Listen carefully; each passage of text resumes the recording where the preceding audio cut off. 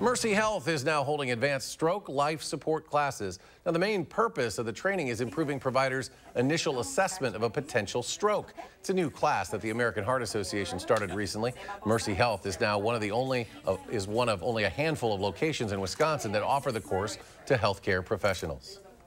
We're excited to bring this to the region. We're excited to bring this to our providers at Mercy and also provide this option for instructor training or even provider courses to anybody that's interested.